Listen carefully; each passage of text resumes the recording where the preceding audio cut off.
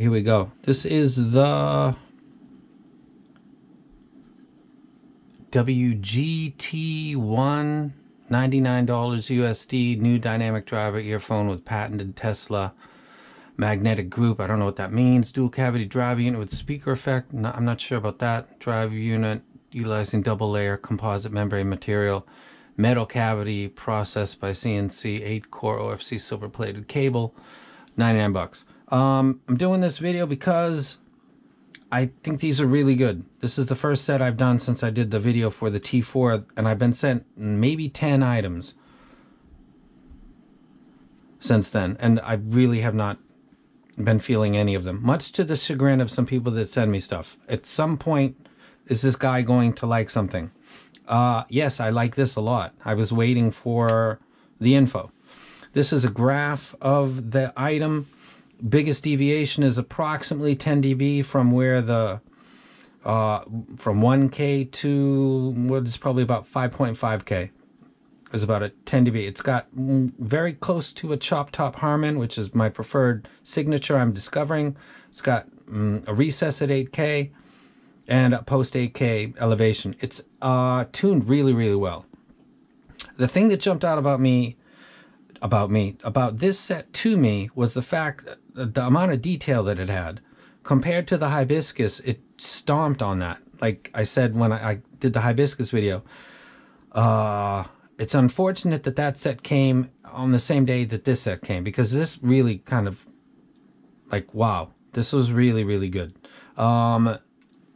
This is something that I would put and compare and will with the KXXS, the Canas Pro, the TFC number 3, titanium version just for the hell of it. I would put this in my top dynamic drivers. This would be very close to being the top one. This has got similar tendencies to the Shure tape, and it's micro detail playback. It's an exceptional device.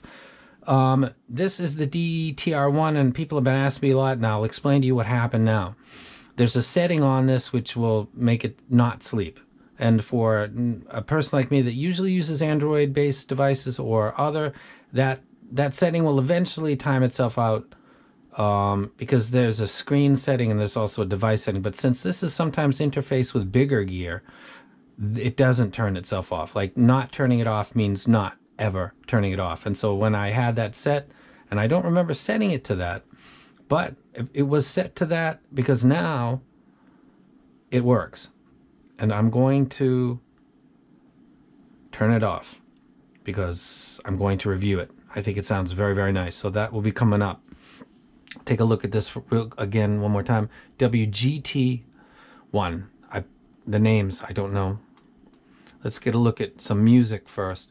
This right now that I'm playing is Michael Jackson.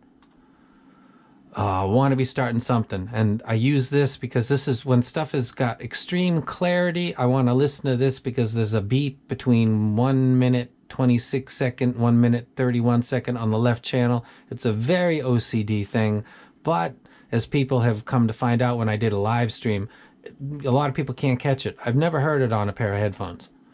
Never. I've never heard it on a pair of headphones. I've heard it on some IEMs that get a lot of good seal and have good resolution, and I can catch the beep on the left channel of this, and it's just a confirmation that this has got really excellent micro detail playback. So that is Michael Jackson. Let me go ahead and get Led Zeppelin 2. Where are you? Began. The opening of this track is classic. If you guys are familiar with Led Zeppelin. Led Zeppelin's a trip because Led Zeppelin is like a rite of passage for people of my generation. I think for everybody that gets into the rock and roll. You get Led Zeppelin first album, the second album, the third album, Symbols, the unnamed fourth album, and then you go through the whole process and get the whole discography that they released while they were an actual group. I think that Presence or Into the Coda, the final album, was maybe released after Bonham died. I don't recall right off the top of my head, but that's when they broke up, when John Bonham died, because they thought that they would not ever get back together. This track sounds epic. Really, really good. Boom, boom. Why don't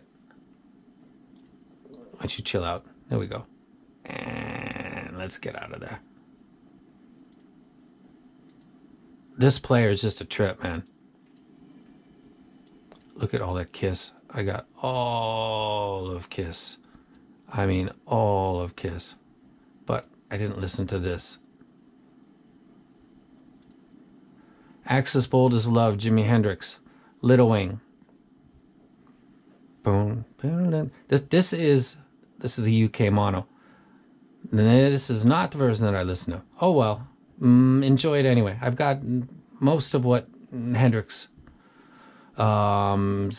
official estate supports. I don't really have any of the ones that are super garbage quality, but I've got a lot of stuff.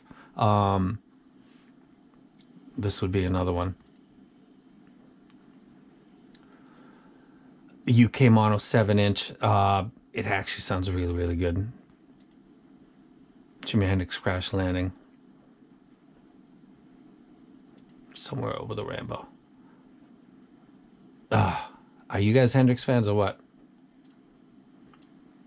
But let me get to something that I listened to on the set that we got in question. Boom. Fluid Mac Rumors. And this is a DSD right here. Never Going Back Again. This is Lindsey Buckingham at his fucking finest. I don't want to start singing. If I was listening to this while I was doing the review, though, I probably would, because this has got excellent... There's a kind of a... Everything that I've really been drawn to is acoustic guitar based. Other stuff sounds fine, including Future, which is right here, which I did listen to. G Unit, Want to Get to Know You. It plays that stuff, no problem. This track is really, really good. This is... you know, you'd believe in the quality of DSC or not. Every little single micro detail is there. It's excellent. I'm going to do a full review for this set. Again, taking a look at the graph. It's not stepping wrong. You might think, well, yeah, it's peaking at 125. It's fallen. It's not getting in the way. That's testament to the driver technology. If this was a simple standard PET Mylar set, I think that this graph might be a little much with the bass. I'm not getting that with this. But then again, the tape has a giant hump that looks like in almost any volume it would be unacceptable. However, when you have that set and you listen to it, you know that that's actually not the case. So this is the, yeah, I don't even know the name again. The WGT1, and it gets the rec. I'm going to do a full review for it. It is really, really, really nice. It's excellent. Like it a lot. Dave Mason. Only you know and I know. Dun, dun, dun, dun, dun. I got an affinity for acoustic electric guitars right now because most everything I'm listening to, that is a fucking classic right there. Dead President. Hip Hop is the name of the track. The fucking video is epic too. If you are looking for something that is something like KXXS but has more detail, better bass, this would be that. This is a really good set. I like this a lot. I'm going to go ahead and wreck this, but I'm going to do a full review for it as well. This is really just an intro. Cable is the kind that was being asked when it wasn't like the star of the show. People were noticing the background, which is kind of like what I do. People look at not what's in the center of the video or the picture. They look at the peripheral, and this was in that peripheral, and it is a good cable. This doesn't step wrong in any kind of way. Wrecking this for $100 is very, very easy. Too easy. I should probably take myself more seriously, or you guys' money, but I think I've kind of proven that I do that already. This is a good set, you guys. More will be coming. And I am out of here.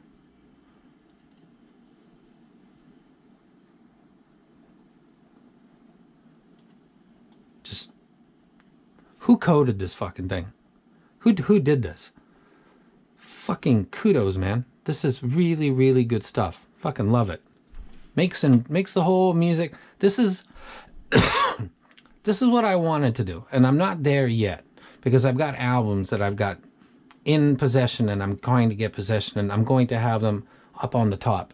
I'm going to have the albums framed up along the top. That's what I was going to do, some like RGB lights, but fuck the lights. I got enough of that in the fucking computer. Underneath the fucking headphone stand, on the background, going behind you can see the green light over there. I got enough fucking lights. Put some albums up, man. Let's make this look like a fucking music fucking place where music gets played, because it's where I play music. This is what I wanted to do, just like this. Not exactly, but roughly. And I don't know what this video is going to look like until I take it off my head, so I'm really in uncharted water for myself. If anybody says, oh, you fucking biting Zeos, I am. And I'm not sorry. Because if you're going to do what I'm going to do, which is take amps and DACs and put it on a table, which is what Zeos has been doing for years, I never put those two things together. What he's doing and how he's doing it. He has to do it that way. There has to be physical space between the item and him for you to see it, for him to handle it. I can't do those things in another way. Unless I get in front of the camera and then I hold it and I show it to you. But I don't even like watching those kind of videos because they distract me mentally. I like to see Zeos' video minus the stuff, you know, the rambles like I do. People who watch my videos probably, like right now, they're tuning out. Like, fuck the ramble. That's where I get lost with him. But the, like, showing me the back of Amp DAC and explaining it to me, I dig that. And he needs physical space to do that. I discovered that I need the same thing unless I want to stick to IMs and IMs only for the rest of my fucking YouTube existence. And fuck that. Fuck that. I want amps and DACs. I've already got them fucking down underneath this fucking desk that I'm still not finished making. And I want to put them right here and fucking review them. There's different ways I can do that. One of the ways is the way that Zeos brilliantly came up with fucking years ago, which is why he's got all the subscriptions that he's got. And fucking good for him. No hard feelings. That's easy for me to say considering some of the stuff I've said to him directly. But this is the best compliment that I can give. At the end of the day, the way that it's being done by him is the best way to do this. Unless you want to be the guy that gets in front of the camera and shows it. I don't... The fucking stuff that's coming on with fucking Unbox Therapy right now, he steals another person's idea. Fucking Marcus Brownlee used to be your average consumer, and then he got his own fucking... I look at people on videos and I start to evaluate them and judge them in my brain instead of just focusing on the gear that they're talking about. So I can't... I don't do that because I can't watch that myself. It has nothing to do with... There's a trailer on my channel on the front page that's got me walking up to a camera talking about how fucking awesome I am. I don't mind the camera. I actually am a fucking ham. But about the audio, I want this to be right in front. I want this to be what we're talking about. I want the music to be the focus. And I want the gear that plays the music to be the focus of the video. And nothing else. Not the shirt that I'm fucking wearing. Nothing. That's it. Honky Chateau. I might be using one of those tracks in the future, but not today. And I'm out. See what this looks like.